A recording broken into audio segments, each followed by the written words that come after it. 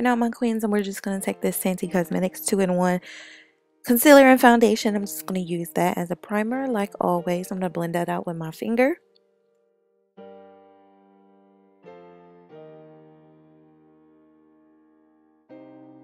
And once I blend it out, I'm going to go ahead over top of that with some Laura Mercier translucent powder. That just helps with blending and less creasing in the eyeshadow. You guys know this is my favorite palette, so I'm going to take this lighter gray color and I'm going to use that as my transition color. And I'm going to use that in my crease and above my crease as well.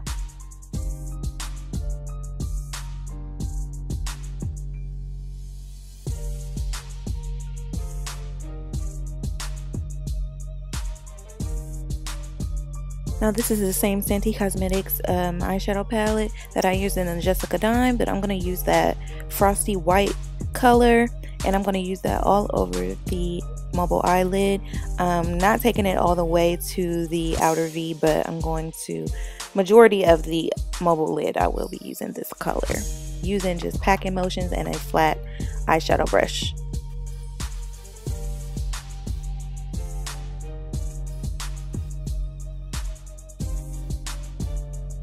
Now in that same palette, I'm going to take the darker gray and a little bit of the black and go back and forth with those colors to create this smoky effect that Tommie had in the picture. And I'm just going to use that for the outer V and kind of take it into my crease as well. But I'm going to make sure that I keep packing on that frosty white color so it doesn't fade out with the darker colors.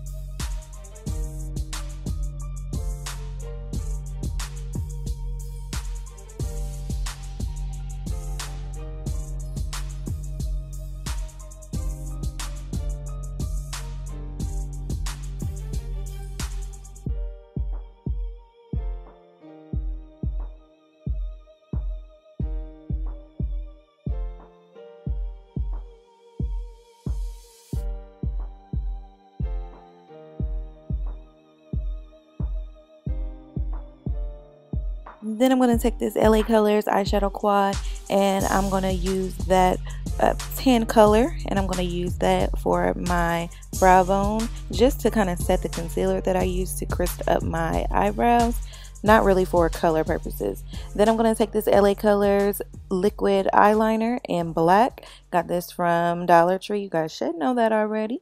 But yeah, I'm going to create my wing using that product.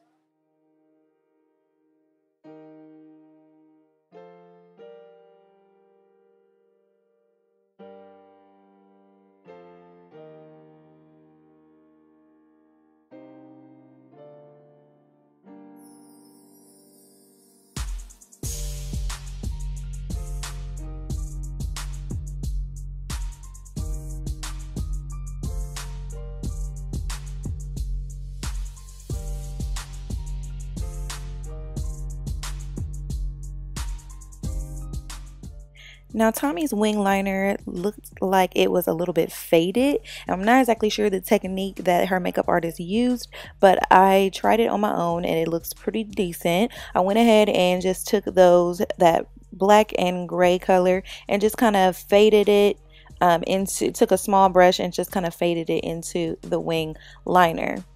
So next I'm going to just put on my face and my favorite lashes, which I will have a discount code in the description box. But then I'm going to go ahead with my Silk Design by L'Oreal gel eyeliner. And you can get this at CVS, Rite Aid, Walgreens, anywhere. I think it's at Walmart as well. This eyeliner pencil is bomb, and it goes on so smooth. You don't have to pretty much jab your eyeball out to get a nice color payoff. So I love that. Then I'm going to take this like blending brush, and I'm just going to kind of fade that out because Tommie's looked like it was a little bit faded underneath, so kind of just smoking that out. Then I'm going to take my Urban Decay Perversion mascara, and I'm going to use that to merge my lashes with the falsies and also my bottom lashes.